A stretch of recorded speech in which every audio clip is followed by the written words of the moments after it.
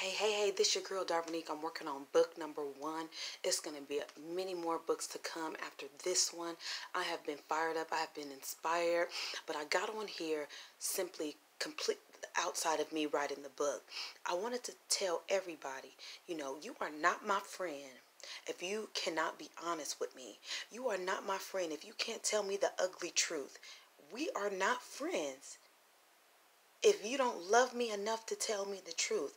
So I want to get up on here and I want to thank everybody who's told me the truth, who's told me about myself when I was out of line, but they did it out of love and kindness and respect because they wanted and they saw that I could do better. So they spoke that life into me. This is all about iron sharpening iron and being helpers one to another. So if you love me enough to tell me the truth and be my friend and fix my crown without letting the world know that my crown was crooked. All right, this is Darvanique getting on here with a quick tip/dose.